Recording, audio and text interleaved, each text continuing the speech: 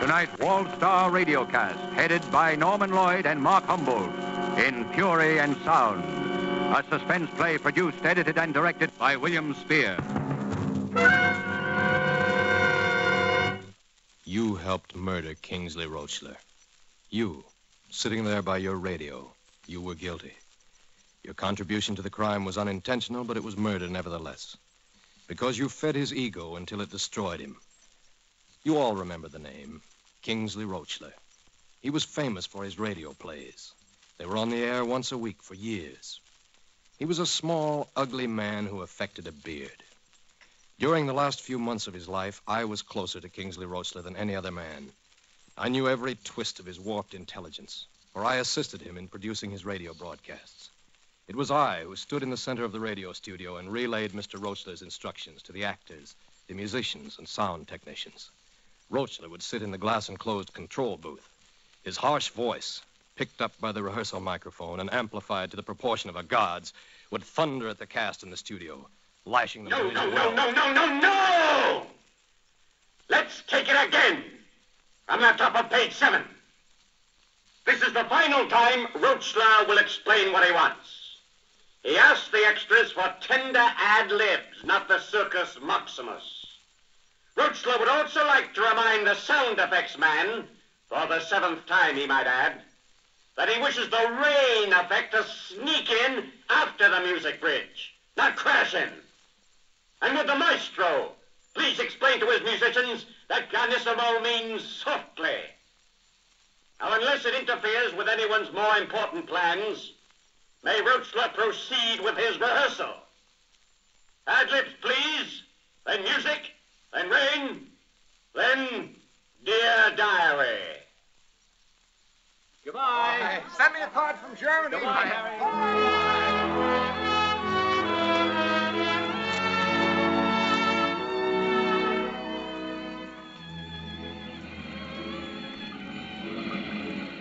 Dear diary, how can I tell you what my heart cannot say? It's raining now as though the heavens too are crying, and he's been gone again. Ah, how many years are there in a day of loneliness? Stop the rehearsal! Rochler has worked with insensitive asses in many places and under many conditions, but he is forced to yield top honors to the radio artists of California. How can this girl perform these sensitive thoughts against your noise and indifference? How can these fragile dreams achieved by nights of creative sweat compete with your gum-chewing, chair-creaking, walking, talking, thick-skinned detachment? How can the thematic music... I'm sorry, King. It was my fault. I tried to adjust the music stand and give the cues at the same time. The assistant producer, Mr. Fowler, honorably confesses. Rochler has employed him for 3 years.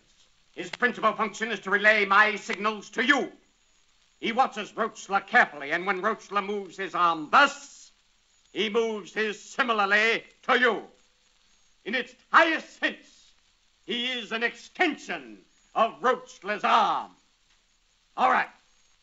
We'll break for dinner now, and anybody, including Mr. Fowler, who feels that Rochler's work, which seems to interest a mere 14 million listeners, is too dull to warrant his or her entire attention, can be paid off now. Thank you. That was the pattern of my life. For 3 years, I was Fowler the Stooge, a carbon copy of a self-styled genius. No one could have much respect for me, least of all myself, or my wife. How did my performance sound, Charlie? All right, I guess. You guess. Well, it seemed a little corny to me. It didn't seem corny to King. But of course, he only gets $2,000 a week for running the show. Well, if Rochler thinks you're the greatest actress in the world, just stick to his judgment and everything will be peaceful. In the 5 years I've been married to you, I've seen every facet in your fine art of being disagreeable. But I must say, jealousy is a new wrinkle. Fine, let it go at that. Oh, no, I wouldn't think of depriving you of some fuel to feed it. Would it make you more jealous to know that I'm having dinner with Kingsley to discuss my performance? See you later, dear.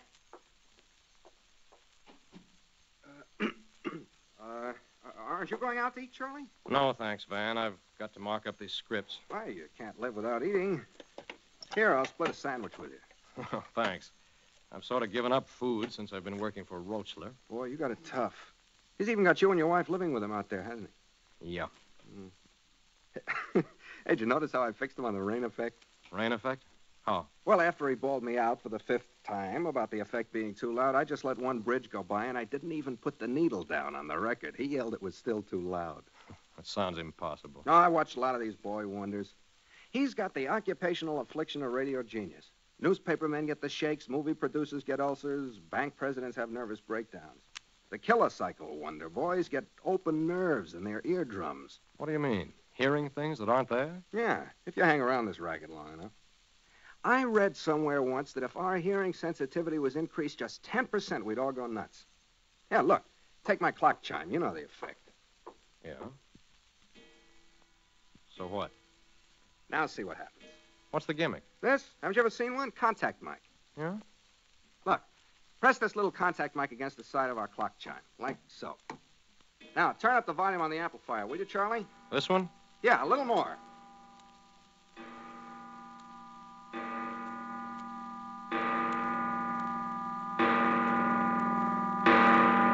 Hey, got it. Interesting, huh? Yeah. Now, guys like Rochler live in a world of sound. It's their bread and butter. Mr. R gets $2,000 a week for sitting in that glass fishbowl and just listening, weighing sounds. His ears are his stock and trade. The nerve ends in his eardrums get more and more sensitive. When his hearing becomes as acute as this contact mic, he can't stand it. And in come 4 men wearing white coats for a gibbering idiot. The contact mic, huh? Where do you get one of these things? I built this rig myself. See? That's the works. Yeah. Pretty neat. I stood in the vacant studio, staring at that tiny black contact microphone in the palm of my hand. And a little Shakespeare flashed into my mind. A tale told by an idiot, full of sound and fury.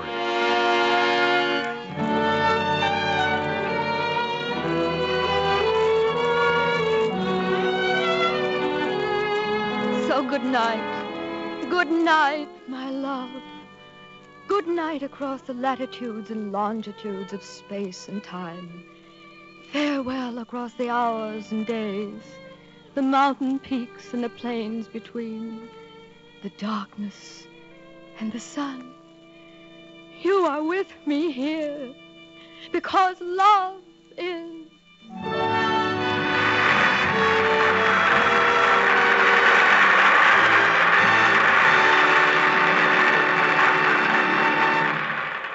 You have just heard another original by Rochler in the series Rochler Presents.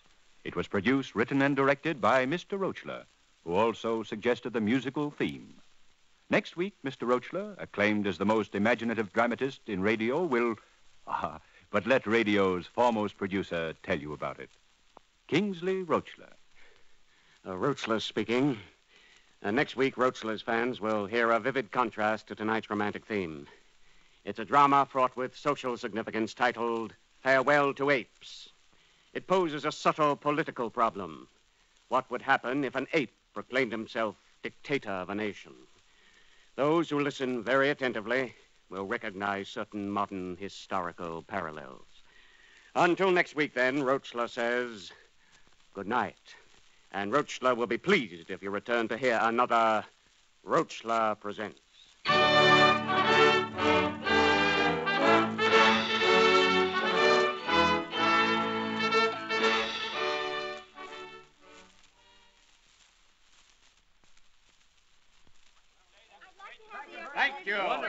Thank you, everybody. Thank you. It was one of the most impressive shows of the series, in my opinion. Don't you think so, Charlie? You should know.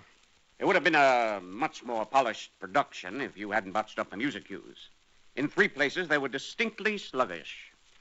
I told you 1,000 times, Charlie, if you watch me... Save it. I'm through. Through what? I'm through being your whipping post. You better find yourself a newer model. Charlie, I can't believe it. No, you didn't say it. No, I've erased it from my mind. Well, scribble it right back. I'm finished. Charlie, I bleed. I can understand when these dolts, these actors, soundmen, fiddlers. Mistake the tension of my sensitivity, these little moods brought on by the lashing of creative fire. But you, an artist, almost, in your own right, how can you let a little turbulence... Sorry I kept you two waiting. What's all this glaring about? Charlie wants to quit the show. Oh, he's just tired. Don't mind him. He'll forget it in the morning. Come on, King. Let's go get some coffee.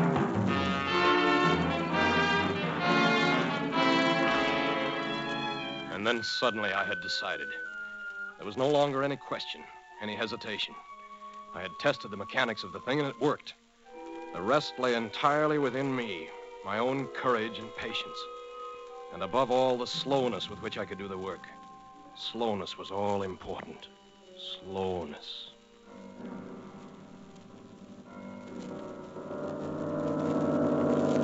Wonderful. Thank you very much. Oh, hello, Charlie. I didn't hear you come in. Didn't you? Welcome home, Charles, my boy. I always say a husband's place is in the home. Having a good time? Kingsley was just reading me some of his script for next week. I was helping him edit it. She has some very decent ideas, Charlie. Well, I'm glad to know that. Good night. Good night, good night. Parting is such sweet sorrow.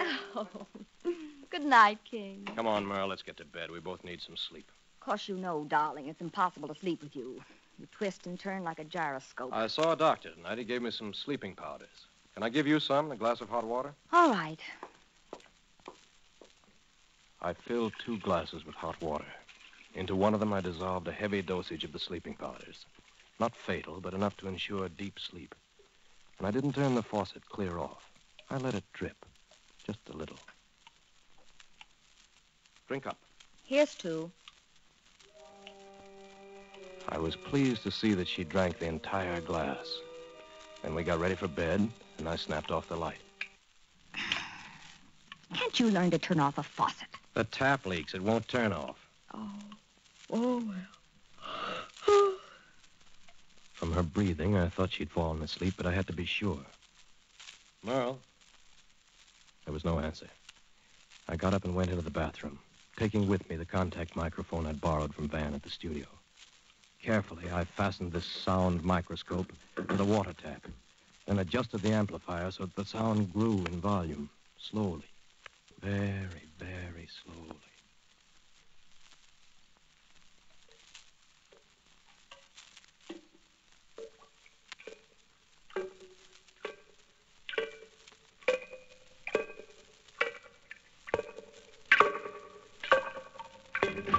Charlie, no! What's the matter, King? Did you hear that noise? What noise? Well, you must have heard it, that dripping sound. Maybe a leaky faucet in one of the bathrooms. But it sounded almost like explosions. The sound filled the whole house. I didn't hear anything. Merle's still asleep. It didn't wake her. But I heard it as loud as if... There wasn't any noise. Don't tell me what I heard and what I didn't hear. I say there was a noise. Well, call your own shots, but I didn't hear anything. Well, maybe I was dreaming. Yes, that must be what it was, a dream. Good night, King. Good night. Good night.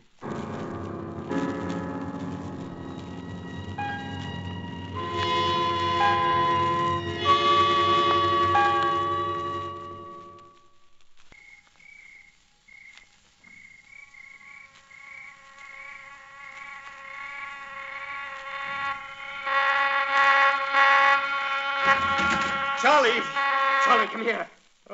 What's the matter? Come here, into my room. Okay, I'm coming. I suppose you got another brainstorm for the show. All right, let's have it. Charlie, it's the same thing I had trouble with a few nights ago. You heard the noise, of course. Are you hearing noises again? Don't tell me you slept through that. I don't know what you're talking about. I'm going back to bed. Don't leave. Roachler demands that you remain here. He does? Please, Charlie. I don't mean to shout at you. I must be getting a little nervous, a little bit jumpy. Tell me, Charlie, didn't you hear a buzzing sound, something like a mosquito? Only louder, enormously louder. You'd better switch your brand, King. You didn't hear it? Not a tinkle. You're deaf. No, she must have heard it. She's sleeping like a baby. But I heard it. I was standing here in this room, wide awake. It vibrated the walls of the house. Get dressed and back the car, Charlie. I'm going to see a doctor. You think that's wise? The doctor ought to be able to do something. Sure, he'll do something. I wonder if you'll like what he does. What do you mean? I've wondered sometimes what would happen to a man if his hearing became too sensitive. If he heard too much, I don't suppose he'd ever be able to find rest or quiet. Eventually, he'd blow his top. I do have very sensitive hearing. I must have to achieve perfect sound balance on the broadcast. Sure. You're even hearing things that aren't there. I wonder how long you'd have a sponsor if the lads who pay your salary knew the shape you're in. I'm in perfect shape. I've been working too hard, that's all. I just need a little rest. I'll get the car and drive you out to the hospital. No! No. I think I'll be all right now. Go on back to bed, Charlie. Whatever you say. You're the doctor.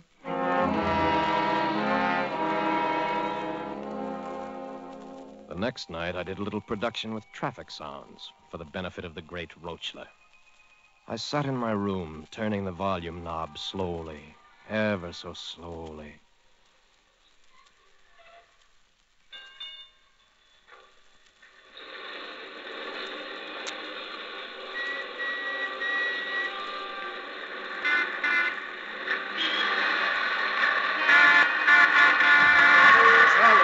Charlie! What is it, King? Would you come into my room a second? I'd like to talk to you. Okay. What's on your mind? I've got a terrific idea for next week's show, Charlie. See if it tweaks you. Shoot. There's this girl, French. She's escaped from the Nazis, and... Charlie, how far are we from a main thoroughfare? Sunset Boulevard? That's about 5 miles down the hill, I guess. We couldn't hear traffic from that distance, could we? I couldn't. Yeah. Well, this girl's a painter, and she falls in love with... You know, Charlie, I get these ideas in the middle of the night like this, and I like to talk 'em out before I forget 'em. Why don't you bunk in here with me for a while? Well, seems sort of silly. Stay with me, please, Charlie. It's terribly important. Roachler needs you. I need you.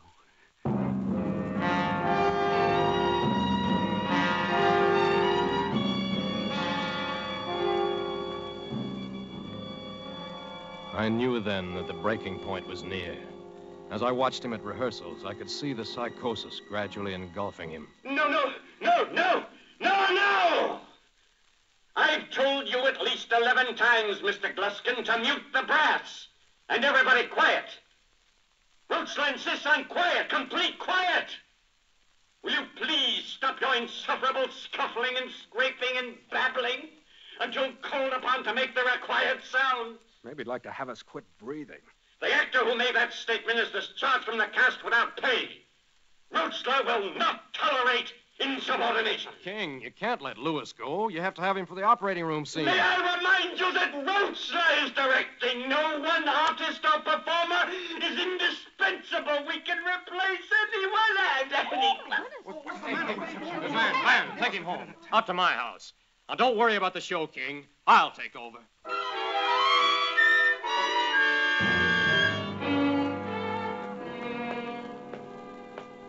I've got to hand it to you, Charlie. You didn't louse up the broadcast as much as I thought you would. Thanks. How is he? Resting in his room. Oh, it's been a rough day. How about a sleeping powder, just to make sure we get our rest? The usual? No, I don't think so. I've been waking up a little bit foggy. You will take the usual sleeping powder tonight. It's very important to me. Charlie, I don't understand you when you act this way. You will drink the usual sleeping powder.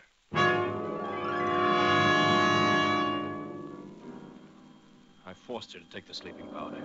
I had to make sure she was thoroughly drugged. For tonight, Merle was to be part of the plan. When she was deep in sleep, I carefully slipped the contact microphone underneath her body so that the metal lay within a few inches of her heart.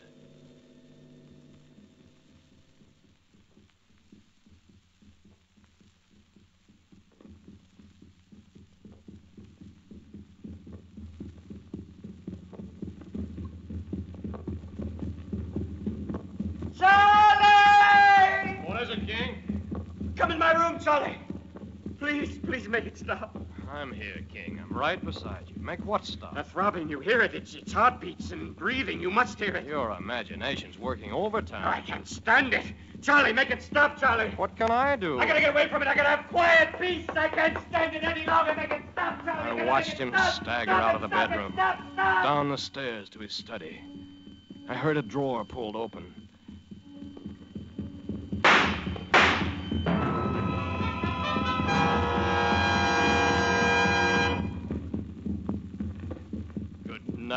Mr. Roachler. From here on, Fowler produces. What was that? Nothing, darling. I can hear noise in the room, like drum beats. I'll turn it off, dear, so you won't hear it any longer. I stepped to the amplifier to shut off the heartbeats from the contact microphone. I flipped the switch.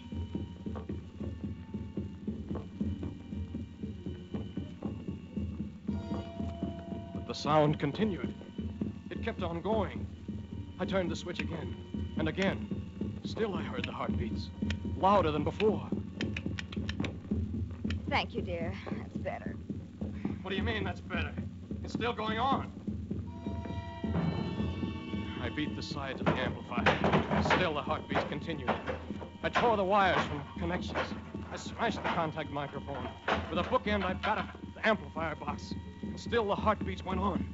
Merle's heartbeats. Charlie, what's wrong with you? You know what's wrong. You can hear it. I can't hear anything. You're lying. Oh, Charlie, wait a minute. You're acting crazy. I'm not crazy. I know what's going on. You have another contact microphone hidden somewhere. You're trying to work the same thing on me. Charlie. All the time you were pretending to be asleep. You planned all this, didn't you? I know. Well, I'm not Roachler. You can't drive me crazy with noises. Charlie, wait a minute. Now, there isn't any noise. Charlie, stay away from me. Stay away! No, Charlie!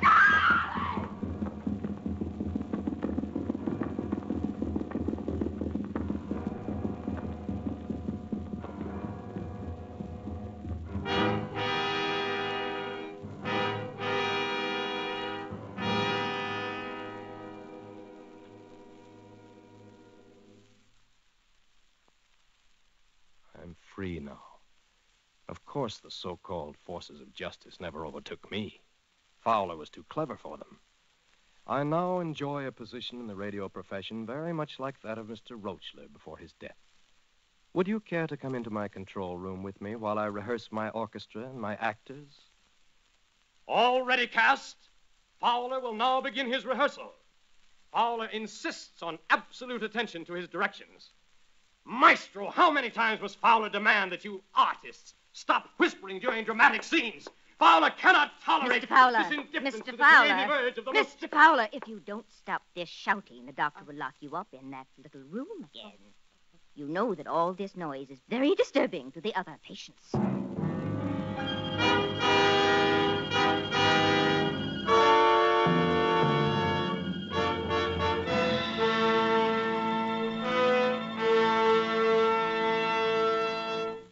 This is William Spier. Spier wants you to know that he hopes you have enjoyed tonight's little expose of Backstage Radio. I want to thank all our cast, Norman Lloyd, Mark Humboldt, Miss Lorene Tuttle, Clifton Cromwell, and thanks as always to Lud Gluskin, our conductor, Lucian Morowek for his score, Vern Surrey for sound effects, and Ted Denton, our engineer. I should like you to know, of course, that tonight's story was all in the spirit of fun and was completely fictional. There are no such characters among us producers as Kingsley Roachler and any resemblance to actual persons, etc., etc. So Spier says good night. Oh, and you. Me? Yes, sir. When you say Suspense is produced, edited, and directed by William Spier, I want a great deal more importance there. Those are the most vital words in the show. Yes, sir, Mr. Spier. Next Thursday, same time, Joan Loring will be your star of Suspense, radio's outstanding theater of thrills.